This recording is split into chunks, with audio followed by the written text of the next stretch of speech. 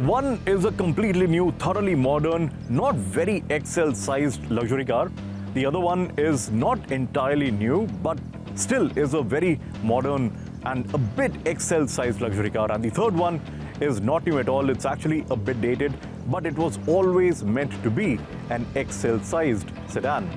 Hello and welcome to Pitstop. Today we have the Mercedes-Benz C class, which is the 300 diesel, the BMW 3 Series Gran Limousine, and the Lexus ES 300h, which is the only hybrid in the mix. On price, they are all very evenly matched, and the mid-sized luxury sedan game has never been as exciting.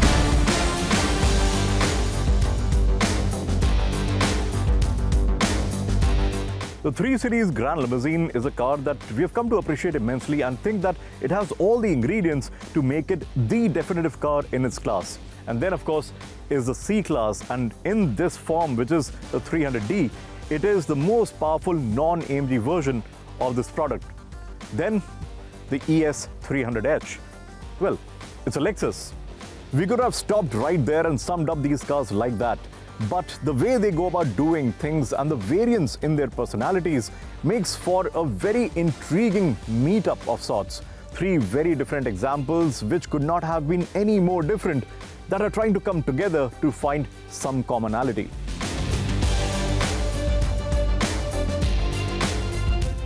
Right, starting with the Mercedes C class, and instantly your neck is going to get busy appreciating the work that the designers have invested into the cabin of this car.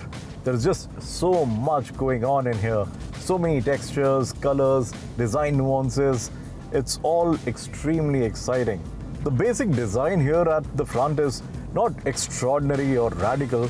It's actually quite pleasant, but the treatment of the different elements is what makes it special. The ambient lighting underlines the exuberance of this cabin. And don't take my word for it.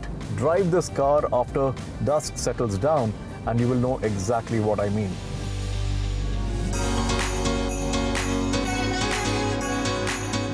On the outside, it's a bit silently aggressive, this car, in its sharp clothes that this variant of the C class has borrowed from AMG's cabinet. Overall, the new C looks suave without being snooty in any way. It's simple but confident surface treatment that makes this car sit extremely well balanced on the road. Under the skin, it is not only about the strong diesel engine with the ISG, or in other words, a 48-volt electrical system which acts as a torque fill system. Under the skin, this is a lot of tech of a very different kind, of proper gadgets and software kind.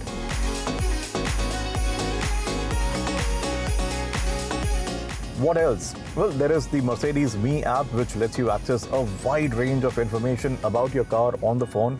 And the car can also be logged, unlocked. It can also be started through this app itself. And owners will also be able to geo-fence it. So yeah, a lot of cool stuff going on here, which, truth be told, is getting pretty common these days now across the board. You get all the tech and software trickery going on in the infotainment system, which is controlled through this really big screen up in the middle. There's everything at your disposal. Connectivity through all the sources, including Apple CarPlay and Android Auto. There's wireless charging as well. And then you get the fantastic MBUX system and even a fingerprint scanner right here to basically let you access your profile and all the settings that you have created with that profile.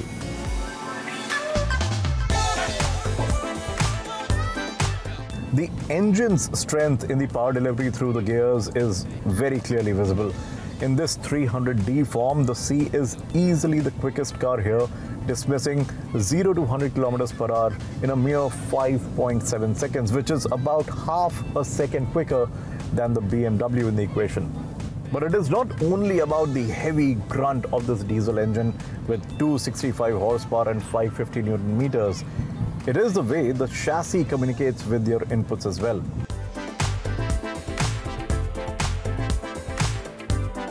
The steering, well, it feels light, but it's not wavered in any way. Just that The actual feel is missing, but at the same time, it gets the job done. I never thought that I would be saying this, but the driving position in the C class feels a lot more likable than the other two cars here that we have. More so against the 330, which is just bizarre because a BMW, you would expect that car, a BMW, to be more driver focused, but somehow that's not the case.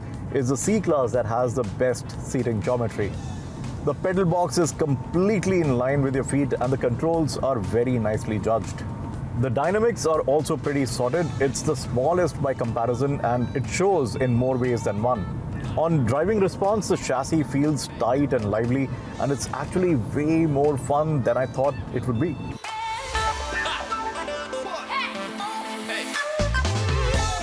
But it's not all hunky-dory in here. The access to the cabin is quite low and the space is just okay, to be honest. The seats are great though, no doubt about it. But again, there is just not enough space under the front seats for the passengers in the back to stretch out and get comfortable.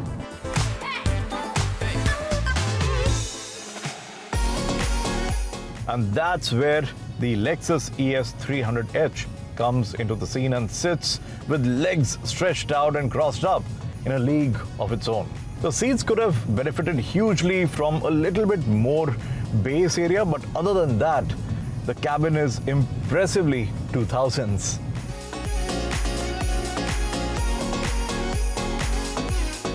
In the company of the C Class and the 3 Series, the Lexus feels like it's a generation behind. And there are buttons, lots of buttons. This is largely a rear seat experience, and in being that, it's absolutely wonderful.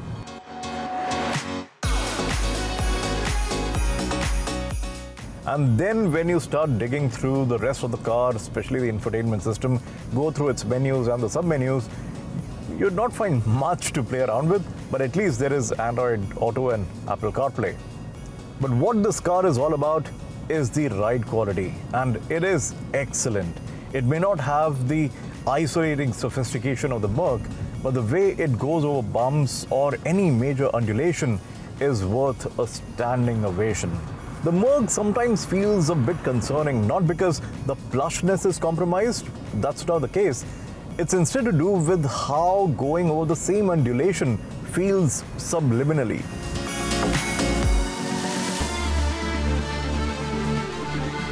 The suspension components of any car absorb the bumps and there is some level of sound that the system makes. In the Merc, that sound just kind of gets transferred into the cabin and you can feel that metallic hard stop of its travel. You almost clench your bottom when this happens. In the Lexus, there is no such thing. It simply goes over any undulation and you don't even notice. And that's maybe down to the fact that it has slightly better bushings or rubber parts perhaps, or just that the underpinnings are not aluminium, they're made of steel, unlike the BMW and the Mercedes.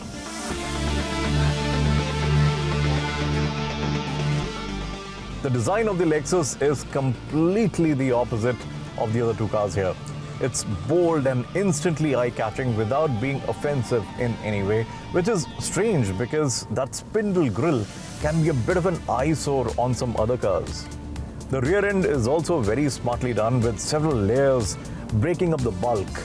This has got to be the most striking car of the three, which is saying something. Because Lexus has always been a brand about understated grace and gentlemanly demeanor. The ES is strangely the opposite of that in a lot of ways, and yet very satisfyingly true to its legacy as well. Whatever it may be, it is a damn good looking car.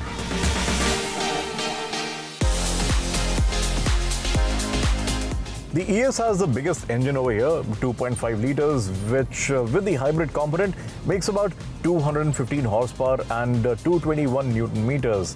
And it drives all that power through a CVT gearbox and goes from 0 to 100 kilometers per hour in 8.5 seconds. The motor itself in isolation is worth about 118 horsepower and 202 Newton meters. And this is a 245 volt system that works with a nickel hydride battery. And that battery itself is made by packing 204 cells together.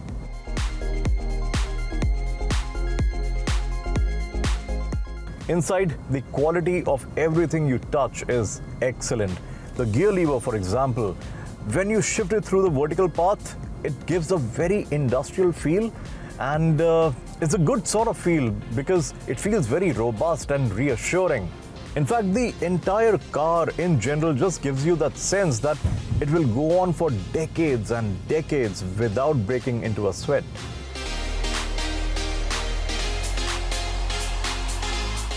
But it is not fun in any imaginable way, and there is no point driving this car enthusiastically. It just will not play ball with you. Even if you coerce it with speed around corners, it is politely going to respond with understeer and suggest that you give it the respect that it gives you.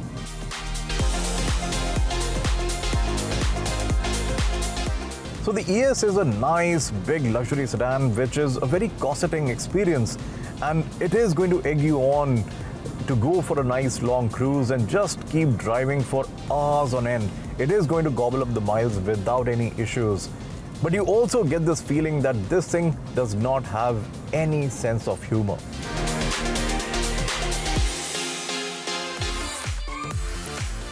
And sense of humor is what this BMW has ample of.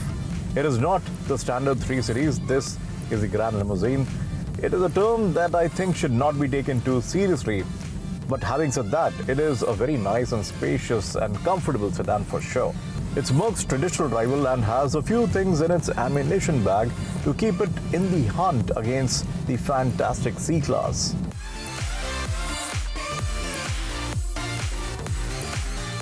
But the 3 Series Gran Limousine, well, it looks quite middle of the road here.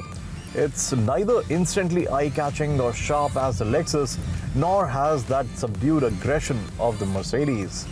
The design is, frankly speaking, the dullest part about this extended 3. But the opposite can definitely be said about this cabin, because this is where a fair amount of change has occurred, and this big slab of glass makes the infotainment unit very, very slick.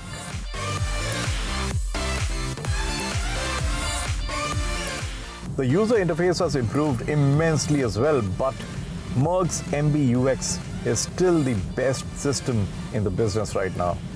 On features, it matches a Mercedes for every show of the hand, but when it comes to sheer pizzazz and the presence, it's nowhere close. The C-Class is the fashion diva in this group.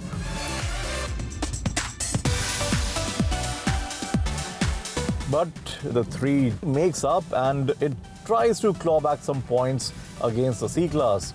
It is the more spacious of the two, and the seats, while they're a bit flat, are comfortable enough, and the rear passengers also will not have much to complain about. It's overall a bit more pleasant to go for long drives in the 3 Gran Limousine than in the Merc, and this one is almost as good as the Lexus, and that is saying something.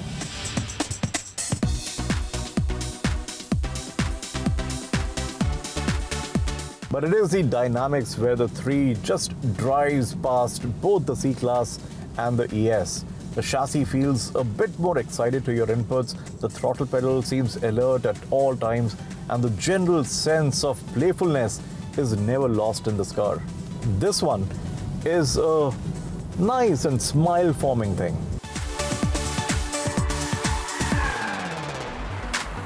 So, all these cars are great options in the luxury sedan space. One is a poster boy, the lead singer who wears bling all over all the time.